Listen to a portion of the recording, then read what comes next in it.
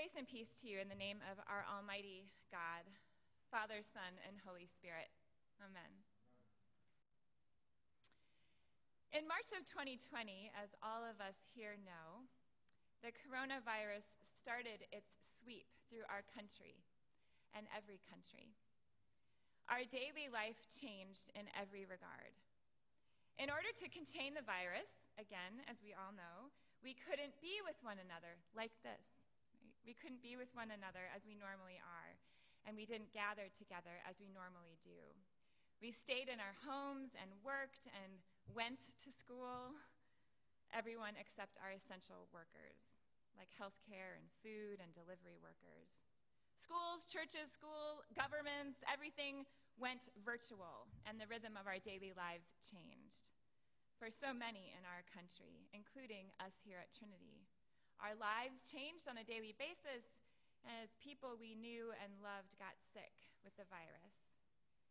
And our lives changed as people we knew and loved died from the virus.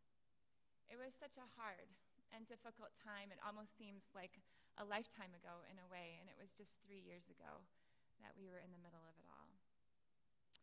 Because it was so difficult in those times, and because it could be so bleak, the actor John Krasinski started a new YouTube series to try and bring some joy and levity to people's lives in those dark days.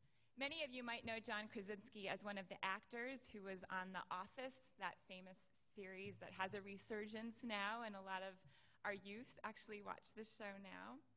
And he's been in a lot of movies and series since then. So with the world upside down due to the virus, he started a YouTube series, you might know this, called Some Good News. And it was for short SGN, Some Good News. And he would appear with a suit at a desk in his home with a sign that was made by his daughters that is in markers SGN. And he would come on and film a little 15 or 20-minute segment bringing good news because we really needed it. So, as you know, if you know this actor, he's very good-natured and has real positive energy about him.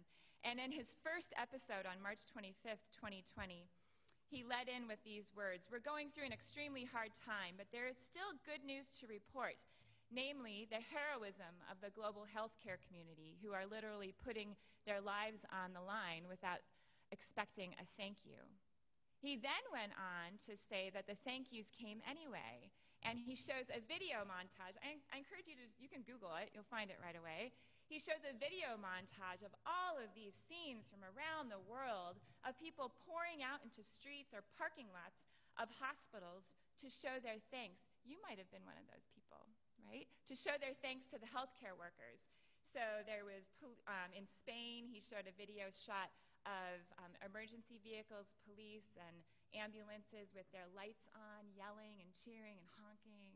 In London, in New York, of people in their apartment buildings turning on and off their lights at night and cheering from their balconies, all to give the hospital workers nearby that lift they needed to say thank you to them. Now, I had watched this during the pandemic years ago, and then I watched it again just a few days ago as I was preparing this sermon. And as I watched the video this week, I asked myself, why exactly is the outpouring of thanks good news? Now, that might seem kind of an obvious question, but just think about it for a minute. Why is that classified as good news? Sure, it's heartwarming. It made me feel good watching it. My eyes teared up in my office as I sat there watching that and reliving those moments. I, too, had been one of those people, out with pots and pans saying thank you.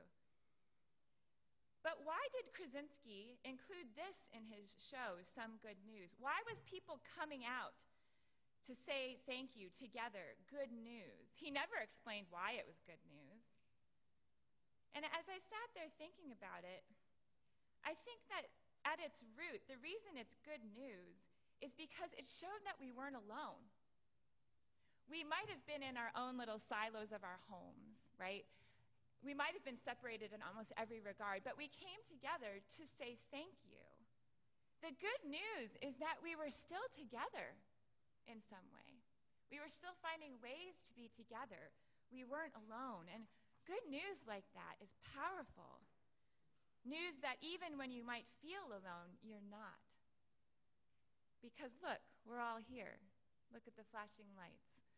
Hear the banging pots and pans and the people cheering. Today's gospel is from the very beginning lines of the Gospel of Mark, as I said before reading it. And as you might have noticed, Mark uses the good words good news to introduce the book he's written. The first line, again, this is what it reads, the beginning of the good news of Jesus Christ, the Son of God. Now, it's actually not technically a sentence for you grammar people out there. You notice there's no verb, there's no action word. The beginning of the good news of Jesus Christ, the Son of God. It's jolting.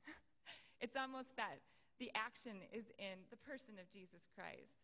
So from the get-go, Mark lets us know who this book is about. It's about Jesus, who is the Christ, the Son of God. Then he lets us know what this means for you, the reader. Well, it means good news for you, dear reader. It's good news, like in a newspaper might tell you some good news. So that's the who and the what, right? But why? Just like we asked why was it good news in the example of the video of people saying thank you. Why is this good news? Well, you got to keep reading. Mark's a writer after all, and he wants you to keep reading his gospel. So you got to read on to know why Jesus is good news for your life.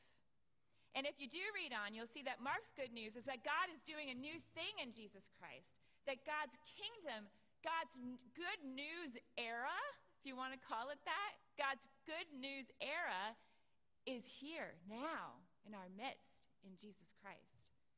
Now, to understand why exactly that's a good thing, you got to keep reading in Mark. And we'll be making our way through this book for this whole entire church year. But a first important answer comes in the rest of the text of our gospel from Mark today with John the Baptist. You see, John the Baptist is a prophet. In the great line and tradition of the Old Testament, the Hebrew prophets, John tells the people what God is up to. He gets them ready. And specifically for John, he gets them ready for the good news of Jesus. He tells the people they don't have to go to the temple for forgiveness. Come to the river and be baptized and just confess your sin directly to God. Now that in its time would have been good news enough. There was a lot of stuff you needed to do for forgiveness in that tradition long ago. And now John is preaching, just come out and confess. But the good news doesn't stop there. And if you kept reading along with me, the good news, the most surprising news, is there's someone coming. The one who is more powerful than I is coming after me. I'm not worthy to stoop down and untie the thong of his sandals. I've baptized you with water, but he's going to baptize you with the Spirit. Now, it's very likely that the people who heard that had absolutely no idea what he was talking about. Absolutely no idea. We know because we live on this side of Jesus' resurrection 2,000 years later, but they probably had no idea. What are you talking about, this power? What do you mean we need to treat him like a king and get on our knees? What do you mean we're going to get baptized with the Spirit? They couldn't have known what those things meant, but the common denominator before any of those is that someone is coming to do that. Someone is coming with power. Someone is going to baptize you with the Spirit. Someone deserves our reverence like a king. Someone. That is the message of John the Baptist. The one is coming. The good news of John the Baptist is that you and I are not alone. We might feel alone. We might seem alone. But John's message is that God comes for us. God is coming for you. The good news is that we have a God who wouldn't let us go. It's a message we need to hear. I need to hear it. Do you? I need to hear it. In a world that can feel so fractured politically, doesn't it? Come on. We are fractured politically. In a world where there's so much violence, so much unfairness.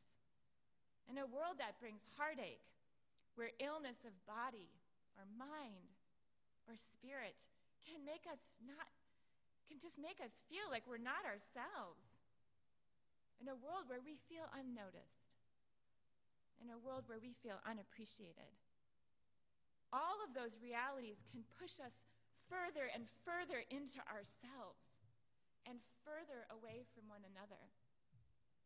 On my way into church this morning, as I was getting off the highway, I go past that office park with the giant parking lot that mostly goes unused, except by flocks of Canadian geese from now and then, depending upon the season of the year. And this morning there was a couple flocks in there when I saw, and they were all gathered together. And on the other side of the parking lot, another flock had gathered. I didn't see that flock, actually, at first, but I saw one lone goose all by himself. And he was standing there, and I was at the light. I couldn't turn. And I saw this goose, and I thought to myself, well, one lone goose. That's odd. That's strange. You never see a lone goose, really. And if you do, they're always trying to make their way back to a flock, usually. And in the time that I got the green light and took a right and made my way, as I came up parallel to him, I noticed, guess what that lone goose was doing? Taking a walk. And he was taking a walk to his flock, right? The flock was there. I could see the flock now. And he was slowly, I always wonder, why don't you just fly to your flock? But anyway, he was making his slow way over to join his flock. And of course, I had this sermon on the brain and thinking, we are not meant to be alone. We're like geese, right? We need flocks. Loneliness is a problem. Each of us knows what it's like to feel alone. We all do in one way or another. The good news today is that you're not alone, and God just won't have it. The good news is that God sends the one, the only one who can make things right again. Nothing will deter God, my friends. Nothing will deter God. We hear that. Go back to the Isaiah reading today if you have a moment today. This is spoken to people hundreds of years before Jesus were born, who had been exiled from the promised land, lived far away from their land. Hope had gone. And in this text, God lets them know that God won't be deterred. Every valley will be lifted up. Every mountain will be made low. Uneven ground becomes level. Rough places made plain. And why is that?